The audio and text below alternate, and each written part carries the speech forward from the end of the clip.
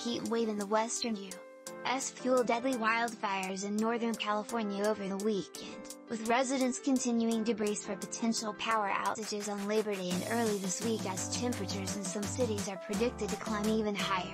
This is the worst September heat wave. About 50 million. That's how many people were under excessive heat warnings, watches and heat advisories in the western U.S. on Friday, just days after the heat wave began. The ongoing heat wave stretching from California to Montana that began August 30th has caused dozens of fires and has threatened energy supply and the health of millions of Americans. It is the latest in a series of heat waves in the region and across the U.S. this summer, with several cities including Oakland, San Francisco, Phoenix, Seattle and Philadelphia breaking heat records.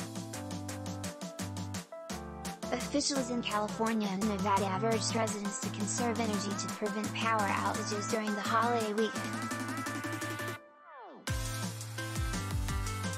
As of Monday, the Wildfire, meanwhile, was at 40% containment, according to California's wildfire tracking website, after spanning nearly 4,000 acres as of Friday. The western heat wave follows a host of other climate change-induced extreme weather events this summer in the U.S., Europe and other parts of the world, including droughts, wildfires and floods.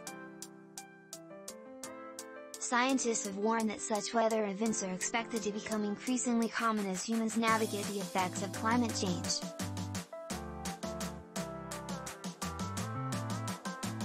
Unrelenting September heat wave grips California and western U.S.